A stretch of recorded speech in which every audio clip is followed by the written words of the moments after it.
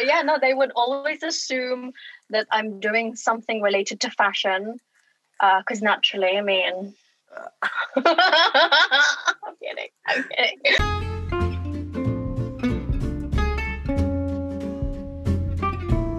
Hello everyone, welcome to another episode of Making Sense with Copinho. This is where we will talk about random thoughts on random topics.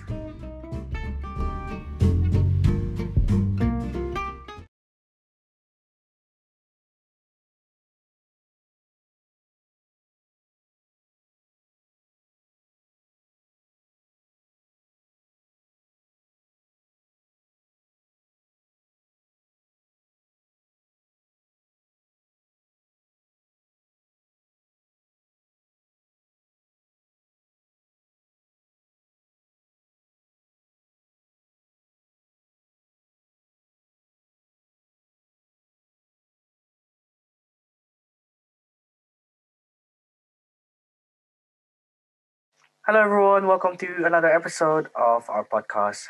As always, I'm your host, Copinho. Today we will have a special topic that I haven't really come across before. It's not about friendship, it's not about COVID, but it's more into a particular industry.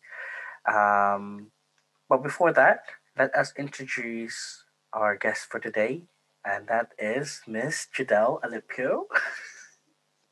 Hello. My library. Hello. In her library. So she's okay. I have a horrible background. I'm still living at my mom's, and whilst I'm waiting for my house to be all sorted out. So you're currently in the library. I'm currently in the library of my mom's house.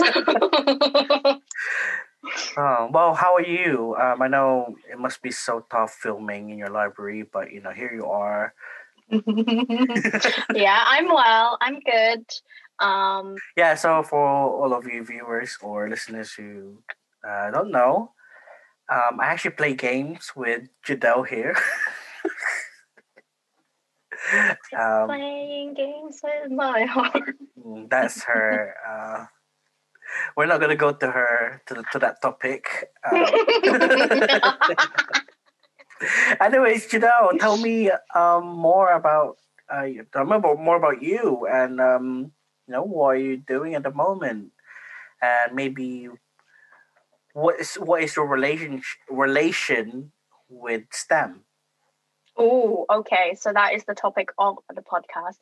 So I am a computer science graduate, and I've been working in the software tech industry. One of the lucky ones that were able to get a job after graduation. Well, before even I graduated and before I even had my final exams, I had my job already. So I'm very proud of that. And I had the opportunity to dip into many different roles within the software tech industry. So I was able to find what I wanted and what my passion was. And here we are, working, managing a software company for the European countries. Wow.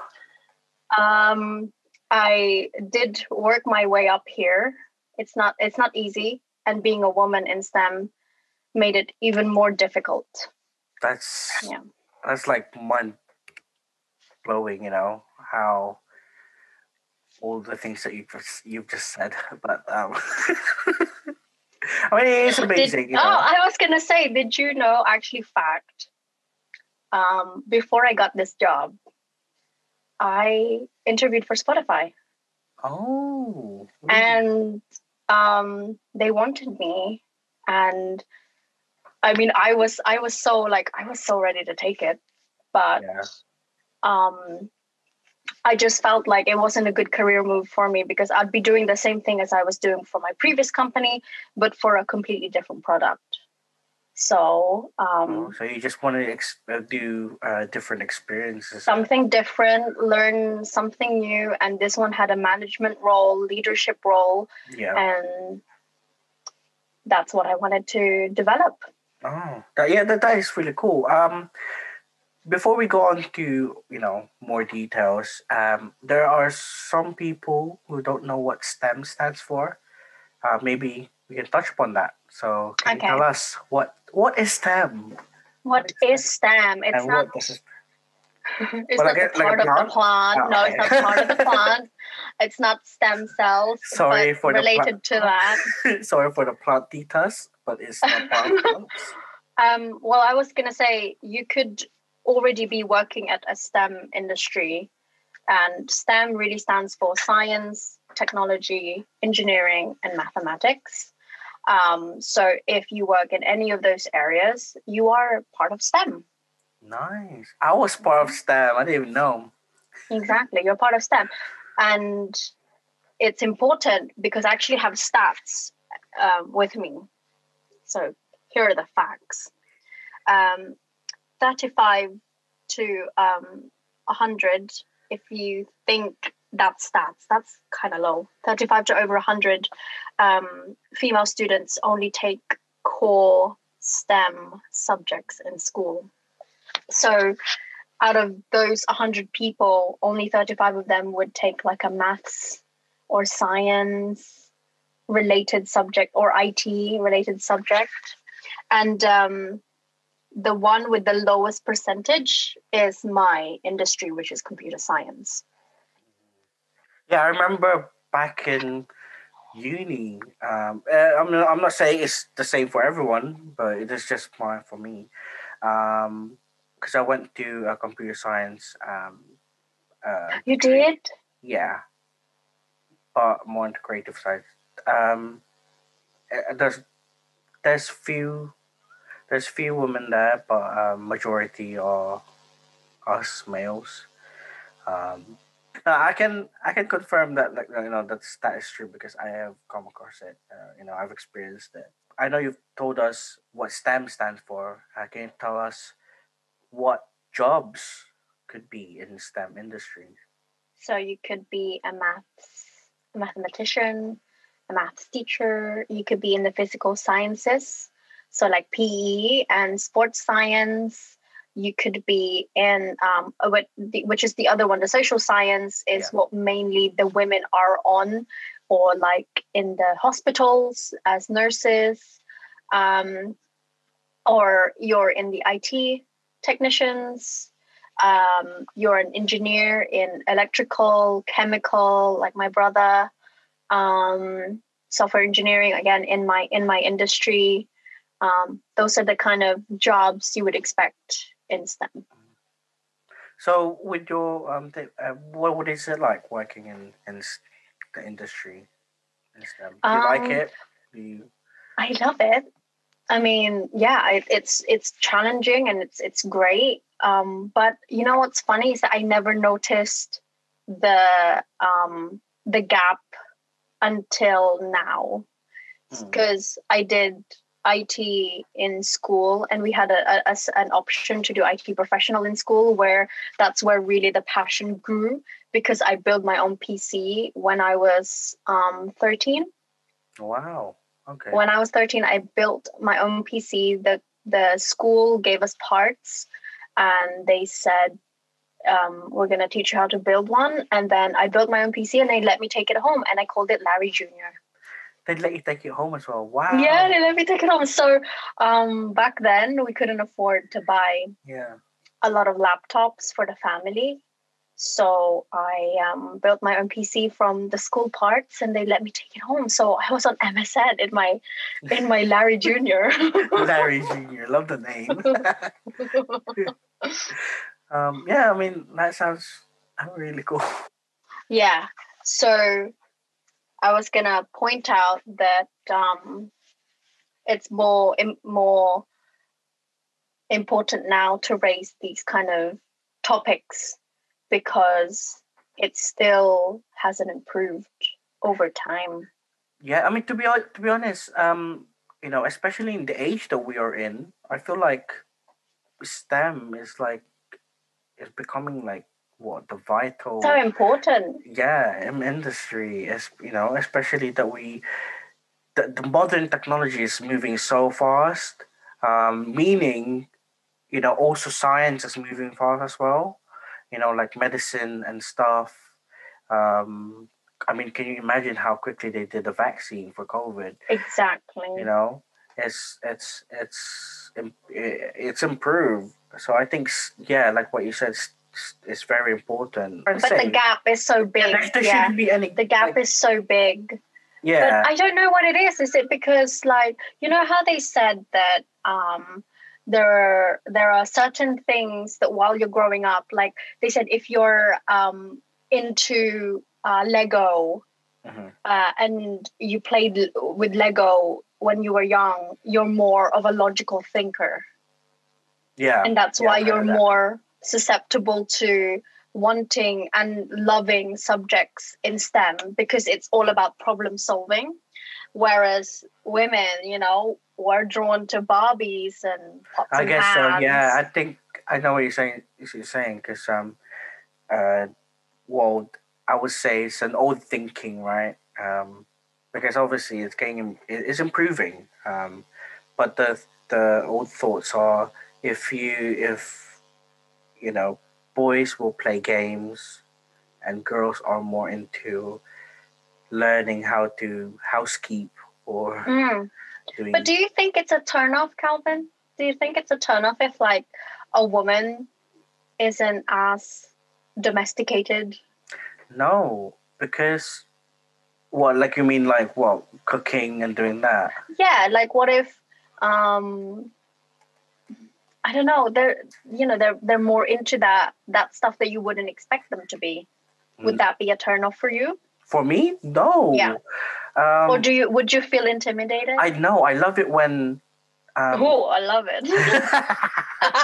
No, I love it when someone is very like in control of their Ooh, in control. interest. They know their worth. You know what I mean, Ooh. right? So if, for example, like um, a girl Ladies, is, listen. You yeah, gotta listen to if a this. girl is like, I'm good at this, Hmm. so and she knows that she knows more about it than you or than me, she'll be like, no, this is what we will have to do. It's like, yeah, go get it,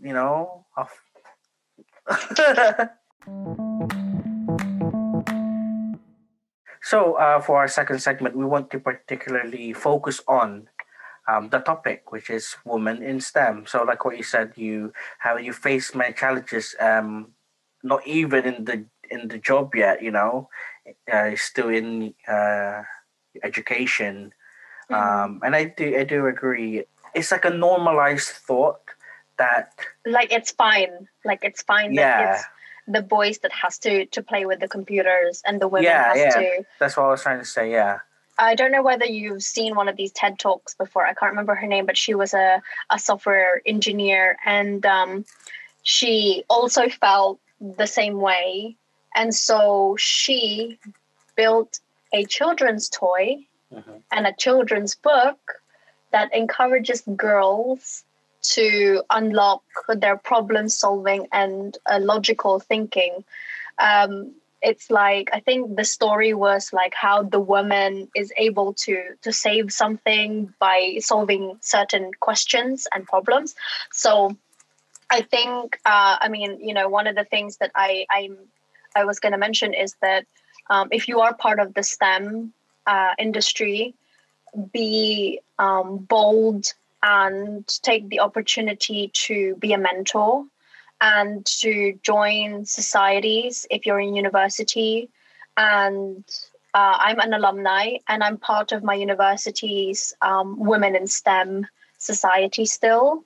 And we have a society called Big Sis and Little Sis. And the whole objective of that society is to help. I'm me being a big sis, helping the little sisters to find jobs within the industry and also to help them in their degrees and studies, and also kind of discuss Yeah. these kind of things that they experience about, because most of the time they also feel like the process of interviews are so unfair, and because they're a woman and they don't think that they're qualified, things like that.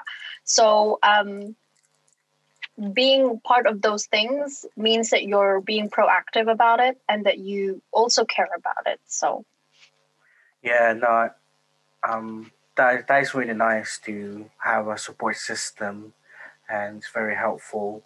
Um, like what you said, especially in the male-dominated careers, male-dominated industry, it can feel like you're in a foreign land, you know, where it's just like it's a bit scary. But it's really nice that you're in a support system.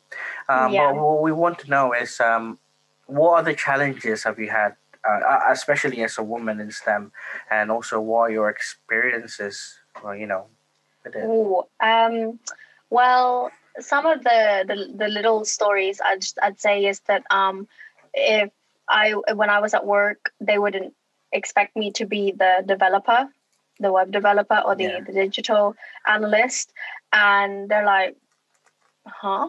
Or that I did computer science. They thought I'd be doing like fashion or something. I'm like, Yeah. heck? I'm Asian.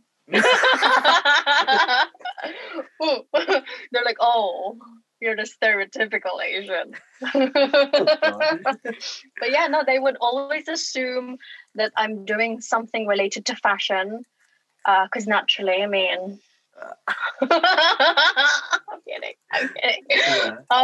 No, they'd ask if I was doing fashion, but then I'd say like, no, I did this, or I'm at work, and then they have to be in a meeting with me, and they don't think I'm technical or that I Yeah. couldn't answer their question, and that for me is like, I think is horrible, and you shouldn't assume just because they're a You woman. know what's funny? So my old job. So for my previous job, I was a technical coordinator. So we help Ooh, uh, coordinate. and also technical support. So for like Wi-Fi and stuff. Okay. The first time I joined, um, I was I was surprised because one of my coworkers, um, she's I don't want to say, but it will sound mean, but she's middle aged. Okay.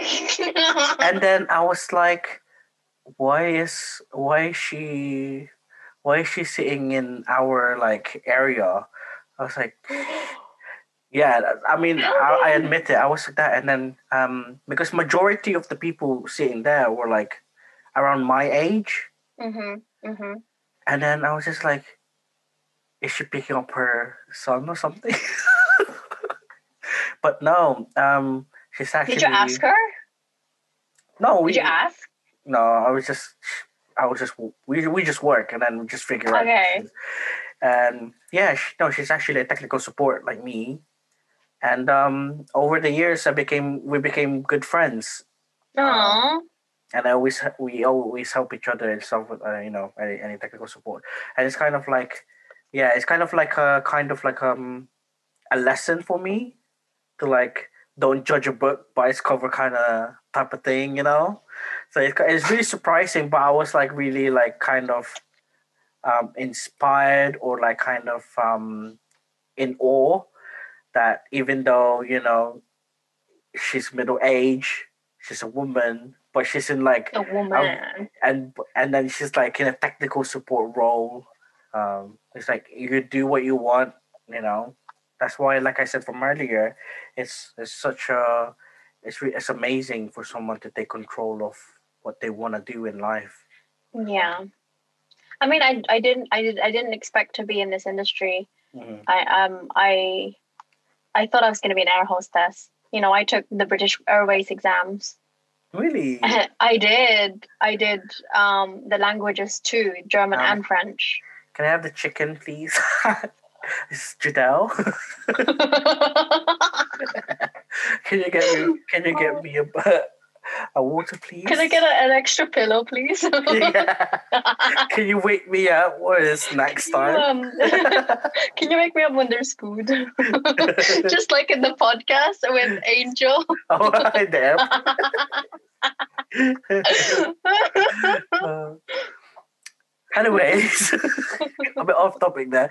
But can you tell me what are the good things that you found, Okay. or what maybe benefits or whatever, and as you with your experience? Um, for me, uh, I think I find satisfaction in that I can prove someone wrong. You know, You know when what? I you, was literally thinking about yeah, that. right. When you know when they assume something about you and then they were totally wrong because you proved them wrong. To me, that's like the biggest win. That's Mhm. a W, you know, big W for the day. I think, yeah, for me that, and also to inspire other women and young women to take up a role in the STEM industry too, because we need more women in the industry, and not just because we have. I think it's because we provide a different perspective. Nice. I like that. Different perspective. So for audience participation, unfortunately with Miss Judelle Alipio here, she had her Instagram deactivated, so she wasn't able to ask question. But not to worry because I did. I asked 2 questions. The first one is a Ooh, I'm so poll. excited. Yeah, so the first one is a poll. I asked you guys, do you know what STEM stands for? So I'll tell you the results. So for yes, there's actually 65% who said yes Okay, and 35% who said no. that's still quite high. That's Yeah, 35%. You know. 65% who said yes, they know what STEM stands for, which is good, you know? Mm-hmm. Um, so I'll just shout out uh, three each. Three Ooh. people who said yes, and then three people who said no. Okay. So the one who said yes, that they know what STEM stands for, I want to give a shout out to at April and P. Ooh. Hello. Woman in STEM. Woman. Hey, April. Second one, second one, uh, at Janelli.26. So Ooh. Janelli, my friend. Third one, Colleen.v. Ooh. And Ooh. then three people who said no. I hope I hope they get to. I hope because of this podcast they know what STEM stands for. But that's number one is uh, at Great Wall of Sheena. So she will be my guest soon. So just you know. Ooh. Second Little one is spoiler. K Charlotte Santos, and the third one is at underscore Chloe Chanel. So up close and personal. Chloe. I Chloe. yes, Chloe. I hope Chloe. you know what STEM stands for now. Um, and the second question I asked is, was, what type of industry do you work in? Ooh. Okay. Okay, that's quite a lot. Um, as we all know, what industry do you work in, Judelle? I'm in the STEM industry, baby. I'm in podcast industry. I'm in stay at You could have home said industry. entertainment, you know? I'm in stay at home industry. Okay, wait. We're all staying at home. What are you talking about? I mentioned 5 people. First one is at d.nra. She's in finance. Ooh. Second one is at zoo.b. She said, I'm a student at the moment, but I would like to Ooh. work in dentistry in the future, hopefully. See, the finance and dentistry is already in STEM. STEM. You're part of the plant. So, third one, at X Jasmine. She's an executive search. Not many people know what that is. To be fair, I didn't too. No, I didn't know what executive search is, but good for you. Good for you. The fourth one, right? Mm-hmm. Fourth one is at Angel Q Espiritu. She said she's in technology, finance, There we go. Another technology. STEM, baby. So her company is in technology, but she's in the finance department. Oh, there we Um, go. See? and then the last one is at the underscore super dupes. Super dupes, baby. Super Creative. dupes. See? creative. So But there you go. even that industry, they feel that there's more women in the creative side than more than like Mm-hmm. right. So that's another like area of industry that where there's a gender gap. Yeah, we need to eliminate this gaps. But for me, I'm okay at home, so I don't care what you guys do. I'm Oh, joking. I'm joking. hold on. By being part of the podcast, There you entertainment, go. and tech. Oh, I'm in the food industry, Darwin's kitchen. Darwin's Kitchen. But I'm And in I'm getting the a personal delivery to Sino. well. So for our top recommendation, as you know, we'd like to recommend anything to you guys for this week. It can be a book, an app, a person, whatever it is. I'll go ahead with my one because I do believe you have two, right? Mm-hmm. So my top recommendation for this week is a person, an Ooh. artist specifically. Her name is Statler. But her Instagram is tlr dot paintings, I do believe. So she makes these glass painting. And they're Ooh. beautiful. I want to give you an example. Hold on. Oh, I want to see. I actually uh got rid of the white paper at the back, but here's an example.